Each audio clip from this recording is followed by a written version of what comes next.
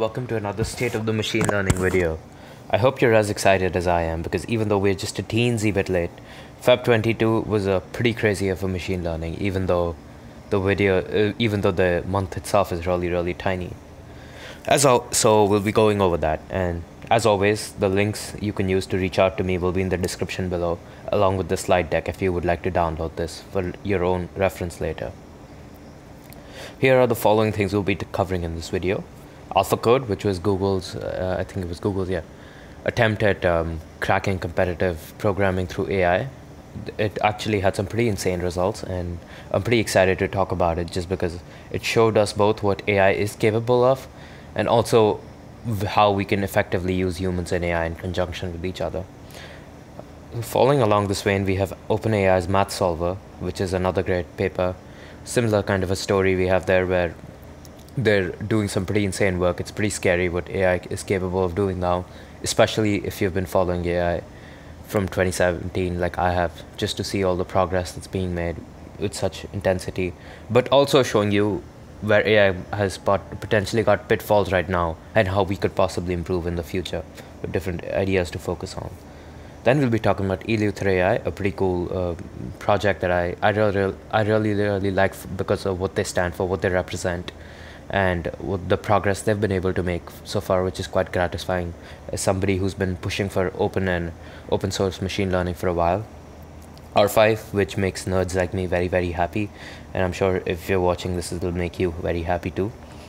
The Geneva project, which to me is probably the most impactful implication and usage of AI I've seen, and their work they've done, the results they've been able to achieve, they're all just so great. Whoever's working on this is a badass, and they have my utmost respect. We'll be talking about all of these. As always, the timestamps will be in the video description if you want to jump around into one particular topic. So first, let's talk about AlphaCode. DeepMind once again decided to really change things up and show us what's possible, and they have gone on to automate and replace humans.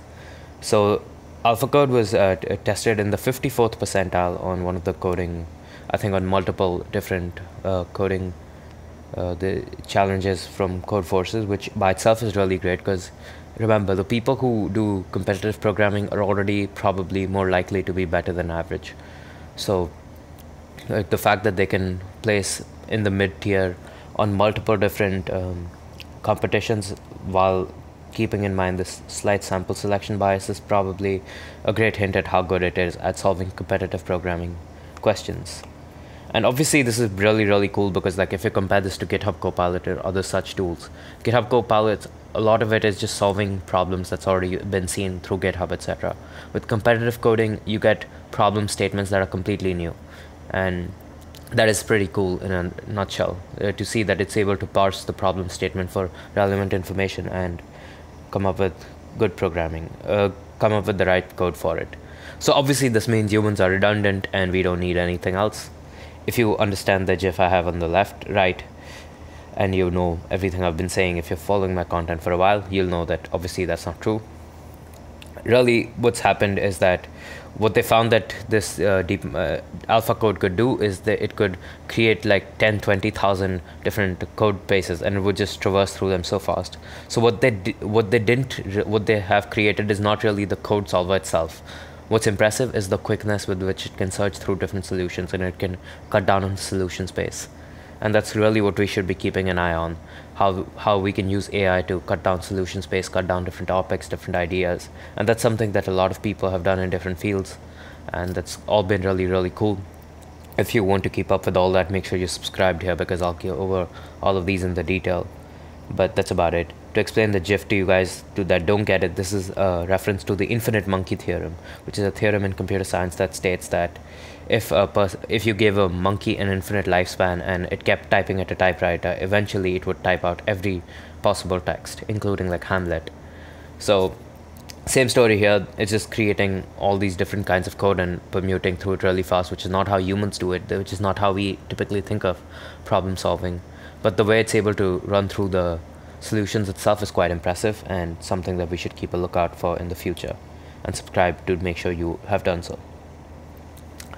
Now let's talk about another field of people being replaced, this time with mathematicians. Looks like AI is just out to replace me if it's going after both programmers and mathematicians, because that is my field. So far we've thought that we can't really have AI use mathematical proofs, solve mathematical proofs, since technically there is an infinite action space. There's an infinite number of things you could do at any given state. And especially when we take a look at where this problem's from, this is from the AMC, which is not like a scrub math competition. It's a pretty well-respected advanced math competition in the United States of America. So the fact that AI can go around solving proofs in the AMC is quite a big deal. It's quite impressive to see what they've done, and definitely something that you should keep an eye out for. What I really find impressive is this AI was able to read the question and directly infer that this was a principle of mathematical induction problem, and able to solve it. If you don't know what that is, make sure you check out one of the other videos on YouTube. Maybe some guy like Wrath of Math, who's really exceptional at teaching all this, would be a good resource for you. But make sure you know that, because PMI is very important for a lot of theoretical computer science concepts. And also, if you have been enjoying this video so far, make sure you hit the like button so that we can reach out to more people and more people can appreciate how cool AI is and how well I explain things. So now that that's covered, I'm just going to wrap this topic up. So essentially why this is really important is because remember how we talked about how AI can be used to cut down search space in the last question, when talking about AlphaCode. So far in math proofs, that's what AI has been done for, where we use AI to just solve certain math proofs or like help us find which direction we should aim towards. So the fact that AI can actually go end to end from problem statement to solution is really cool. I think this has a lot of possible application and concepts where I'm trying to solve a very big theorem, and each of these theorems have very small these small little mini theorems inside them, like things you have to prove here and there, statements you have to make up. I think the corollaries or something. Make sure you comment down the word so I can learn it. In that case, you can use an AI like this to help solve those mini proofs, which can be formulated strongly with the correct domain space output and what's expected, which is much easier than solving a much bigger and ambiguous problem. So that's a pretty cool application. I can see it being useful there, and that's definitely something you should keep an eye on. Next, let's talk about Eleuther AI. This is a project that's this is a group that's dedicated to open source machine learning. If you've read my articles, I've talked a lot about this. I've kind of been beating on this for a while now, but a lot of machine learning, the problem with it is it's too closed off. The peer review system is too random, it's too erratic, it's not open enough. And when it comes to things like Facebook, Google, all these big tech companies, they have there is this replication crisis going on, because they can create, in a sense, these huge data sets and they can train their models on them. And somebody like me with my home computer can't really test out validate their findings, because I don't have a test model. I can't afford the computational power they use. So the fact that there's initiatives that are trying to do this is pretty cool. And the fact that they were able to open source a 20 billion parameter model is quite impressive. Make sure you check out this project, give them some love, keep updated on them, because if you're somebody like me into machine learning, if you're going to be somebody using it very regularly, being able to see which of these massive language models that you could use in your projects will definitely be very helpful to you. Moving on to another pretty cool project. This is something that I really like. So if you're familiar with any research domain, especially in the STEM fields, Archive is a website where a lot of these papers are published online for general public like you and I to read without having to pay these massive publications a lot of money. So, and because it's such an important field, because so many people use it, there's always people trying to make modifications to Archive, make their own better versions of Archive, I guess, where they take Archive papers and then they try to change it in some way to make it easier to keep up with. There's Archive Sanity, which is the big one, which helps you keep track and find what you're looking for better. But and R5 is the newest advancement in such a field. So instead of looking at things as just boring PDF docs, R5 makes them into HTML5 web pages, which makes the text much easier to interact with.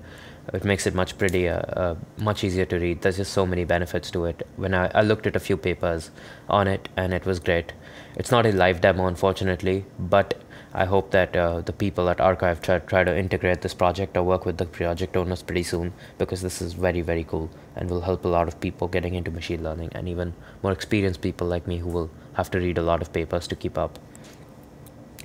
Lastly, as I mentioned, this is probably the coolest thing and the thing I'm most excited to talk about. I've been talking to the founders of this project personally on Twitter, and it's been pretty amazing. By the way, make sure you're following me on Twitter to stay updated, because I share a lot of content by other people that I find interesting there. So, Geneva project was basically created by researchers in University of Maryland, and it's super duper cool, because what it's able to do is it's able to beat state censorship using genetic algorithms. I have been talking about this for a while. I have an article on it, in fact, much before even this project or this thing was really widespread, called Why You Should Be Using Evolutionary Algorithms. And I talk about how they can traverse search spaces that are discrete and not differentiable much better than traditional machine learning can. And the authors actually talk about this pretty explicitly, where they talk about how they can't use traditional machine learning for their input, because it can be pass-fail. It can be what is the thing you're getting back. So there is no gradient to compute. The Geneva project has been super successful. They've been able to beat state censorship from states like China, North Korea, Iran, India, and they were able to actually, what's really amazing about this project is because of the way they designed it, they're able to get information, like if they can't bypass a sensor, they're able to get information about that sensor that's helpful. And if they do bypass it, they also get information about it that's helpful. And this has given them, and they've really progressed understanding of how states employ massive censorship regimes all over the world. And for a free and better internet, this is a must for anybody. And I actually have a whole article breaking down this paper, how you can reach out to these people, and more about this on Medium, called Project Geneva: State Censorship Beat by Genetic Algorithms, that I will link in the description and in the comments below. Make sure you check it out, because this is probably one of the most impactful usages of AI you can get.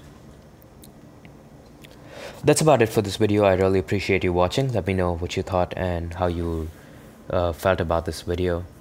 I'm always trying to improve, and because of that, I've also created a Google Forms. It's completely anonymous, obviously. Make sure you fill it out so that I can get an understanding of, hey, what can I do better, what can I do worse, who you are, an understanding of my audience, etc. Make sure you fill it out. It'll take you less than 3 minutes, and it'll help us both out a lot. And obviously, if you want exclusive content, you want annotated papers, you want consultations with me, etc., make sure you check out and become a patron on one of these links, either through Venmo or PayPal. It's not a lot of money, and it can get you a lot of benefits, which is pretty cool. So make sure you check those out and reach out to me if you're interested. And as always, these are my social media links. You can reach out to me. My articles will be on Medium. My YouTube is obviously, make sure you subscribe to that to stay updated with machine learning. You can reach out to me on LinkedIn, Instagram, or Twitter. They're all good to reach out to me. Make sure you're connected with me on all three, because all three have different benefits. I share different kinds of things on them, so make sure you're connected with me there. And if you're into machine learning, if you're into tech, you definitely need to be very good at coding, and you need to pass the coding interview side of things. You need to build up your knowledge there. So make sure you check out my daily newsletter called Coding Interviews Made Simple.